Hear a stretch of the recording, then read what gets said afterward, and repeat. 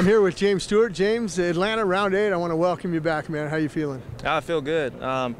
Just happy, honestly, to be back racing. I took a couple weeks off the bike and just kind of let my head settle down. And yeah, that part feels good. It's going to be a little bit. I just got to get in a race shape. Just start counting down the laps, see how far we can go. But got to start somewhere. So why not start in Georgia Dome?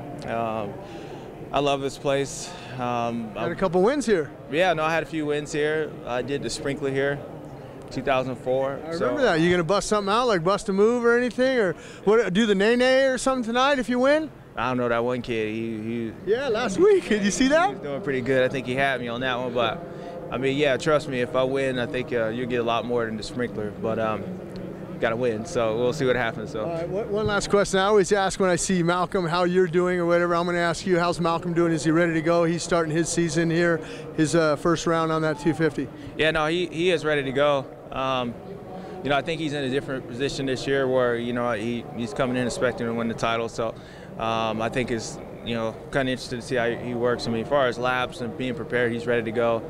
So, yeah. Now we found out here in a few hours how ready he is. All right, you heard it from both Stewart brothers. They're both ready to go here in Atlanta.